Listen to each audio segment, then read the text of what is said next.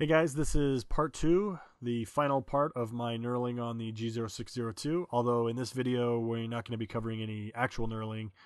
I'm just going to be going over the calculations for knurling, and we'll be doing ideal work diameter, depth of knurl, and also calculating the teeth per inch on your knurling roller if that wasn't supplied by the manufacturer.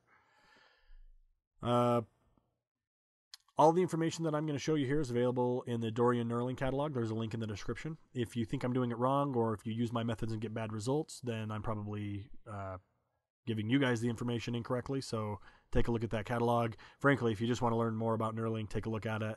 There's tons of information in there. I'm only covering just a small fraction of what they actually offer in that catalog. It's pretty impressive. Anyway, so to jump right in, the first thing you'll want to do for any of the following calculations is know the pitch of your knurling tool. And if you don't know that, there's a couple ways you can do it. You can take a pencil and just rub it on the knurling teeth around the circumference of your knurling roller, and then just drag the roller on a piece of paper and take your calipers and measure how many marks are made over the course of an inch. 16 marks on a piece of paper came up to about 993, which means I'm pretty close to being 16 teeth per inch. So the easier way to do this is to just calculate it, and it's actually quite a bit faster too. You can do that by just counting the number of teeth and dividing it by the diameter of your knurling roller multiplied by pi. And in my case, 38 teeth and a 3/4 inch diameter knurling roller gets us again pretty close to 16 teeth per inch. So I'm pretty confident that 16 teeth per inch is what the actual pitch is for my roller, and we'll be using this number going forward. Typically, people want to find an ideal tracking diameter for their material, and this is because if you don't have an ideal tracking diameter, you're more likely to get cross-threading and just bad results in general. So to do that, you need to calculate first this teeth on material, and if you assume a half-inch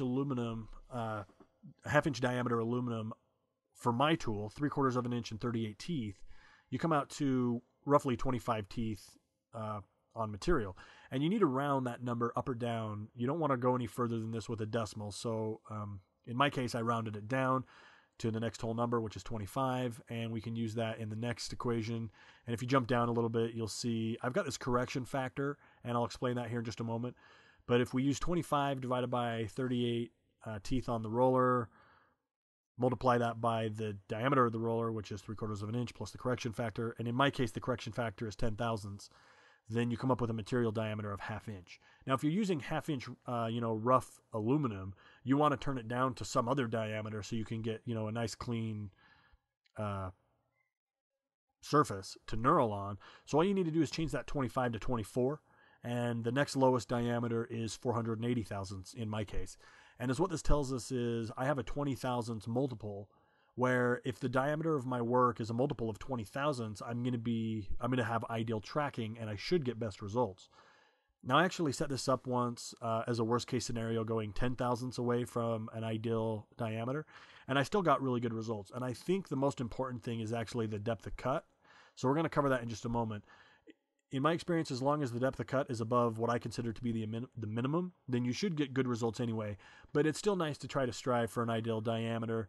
And if you get pretty close, I think you're going to be pretty happy with your knurl in the end.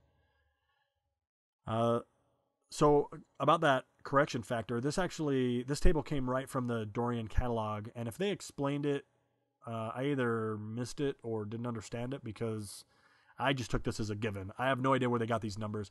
Since I have 16 teeth per inch, my correction factor is 10 thousandths, and let's just move on.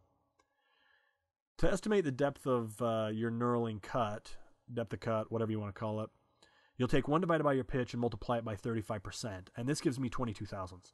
Now, the reason I consider this the minimum is in my own testing, when I was knurling at 15 thousandths or 10 thousandths, I was more likely to get bad results, uneven cuts, or uneven impressions in the work, or cross-threading.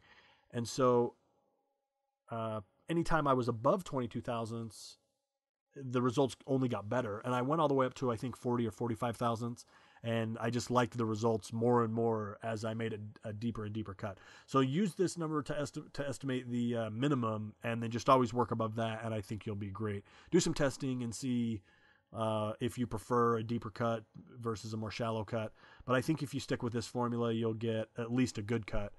Also, this 35% comes from the Dorian catalog. This works for straight and diagonal tooth rollers. 2 diagonal tooth rollers make a diamond pattern, but there are some rollers that have a diamond pattern in each roller. And if that's your application, then 35% is not correct, and you'll need to consult the Dorian catalog for that number. But as long as you're using straight or diagonal, you'll be good to go. And also, you can go ahead and download my free Excel spreadsheet calculator. This is available at randomroughstuff.com. And all you need to do is fill out these 3 gray values: the rough material diameter, the knurl tool diameter, and the number of teeth on your knurling tool.